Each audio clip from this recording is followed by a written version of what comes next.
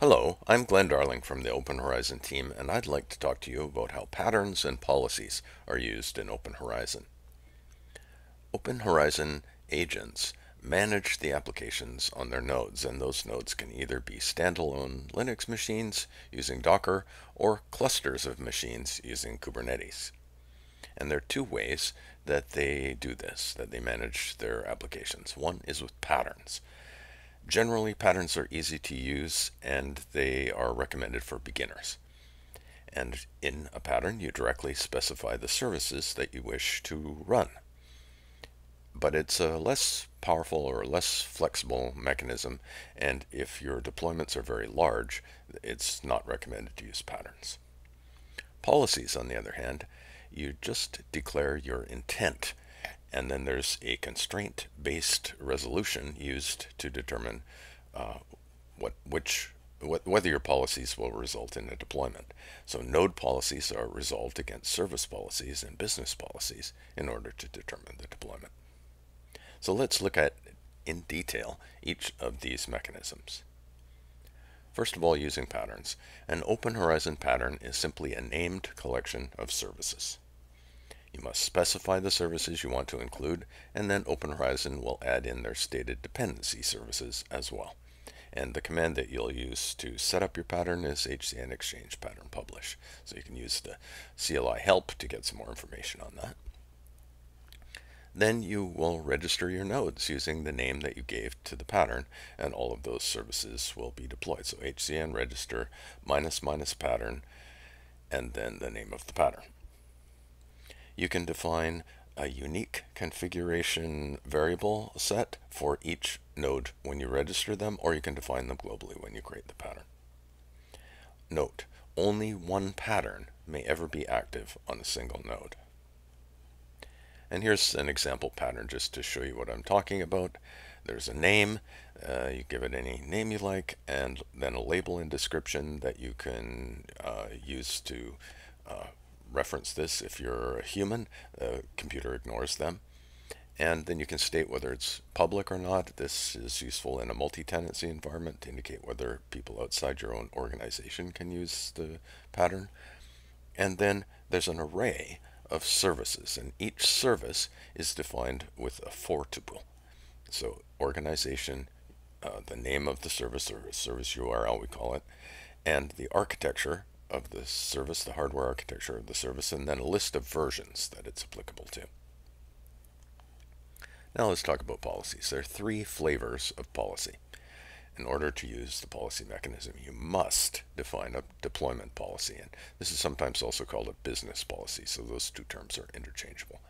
And the way that you define a deployment policy is with hcn exchange deployment add policy, and you can use the online help to check out that. You can also use hcn exchange deployment new to create a template that will show you what a typical deployment looks like.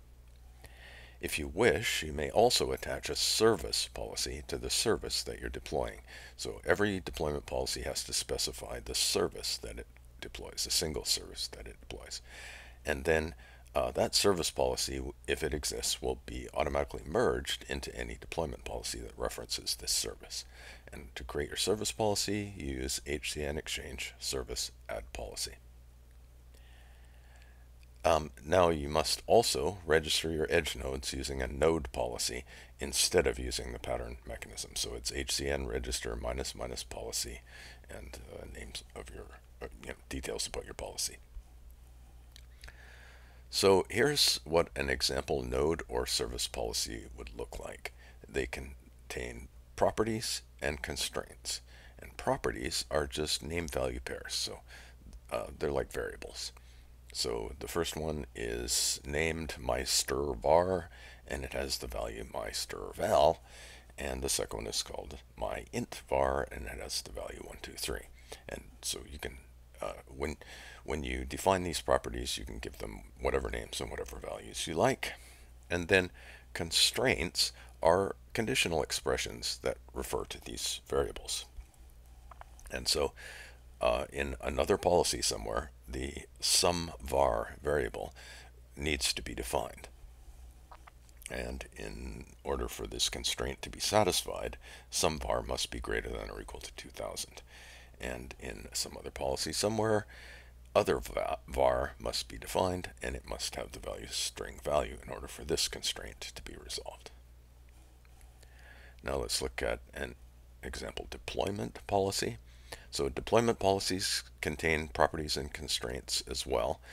So they are here, and they also have label and description, just like text. But like a pattern, deployment policy also contains a service. Now notice that it's a single service here. It's not services with an S and an array, but it's just a single service section here. So when you looked at the pattern, it had services and it was an array. Here it is just a structure, and it contains a for tuple that identifies a service. And there's also a user input section at the bottom, but I won't go into detail about that. So how does the policy mechanism work? All policies consist of properties and constraints, as I mentioned before. Properties are name-value pairs. Constraints are conditional expressions. The deployment policy is first automatically merged with any service policy that may optionally be defined for its specified service. Agbots then propose that merged policy to the agents on your edge nodes. Each agent then evaluates this proposal against its own node policy. If the combined set of policy constraints resolve appropriately, then the agent will accept the proposal and the service deployment will proceed. How does constraint resolution happen? The policy constraints must always be conditional expressions in terms of properties. The properties referenced in the constraints must exist, either specified by another policy under evaluation or provided automatically by Open Horizon.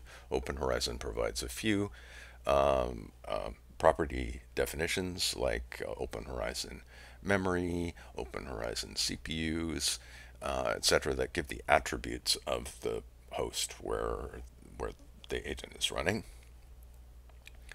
Both the constraints of the node policy and the constraints of the merged deployment and service policy are evaluated by the agent using the available properties that it has locally or that are specified in the policies that are under consideration. And there's a tool that you can use to simulate what effect your policies will have in the field when deployed, and that's HCN deploy check, and you can check the manual entry for that or the online help for that. Some complete examples. Many examples that use policy for deployment are provided in the Open Horizon examples repository. So I've got the hello world, the CPU to event streams, and the operator examples there that you can follow those links to take a look at.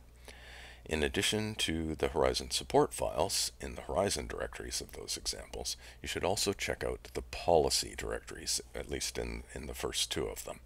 So in the policy directories of the first two examples, you'll see all three types of policy files. And in the readme.md files that are at the top of the examples, they contain instructions for how to use these policy files. In the third example, the policy files are buried a little bit deeper. They're in the simple operator directory, in the deploy directory, and then in the Horizon directory underneath all of that. So let's summarize what we've learned here. Patterns are simpler and self-contained. There's only one per node, and it's recommended for beginners. Policies are more powerful or more flexible, and they simplify very large deployments.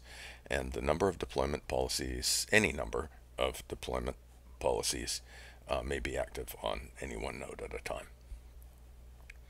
Both patterns and policies can be updated through the Open Horizon Exchange to cause deployment changes across the entire fleet, and both mechanisms allow for global or node-specific configuration variables to be set.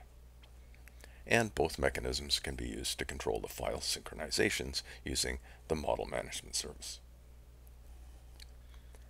For more information, you can follow any of those links that are shown on this slide. Just pause the video and take a look.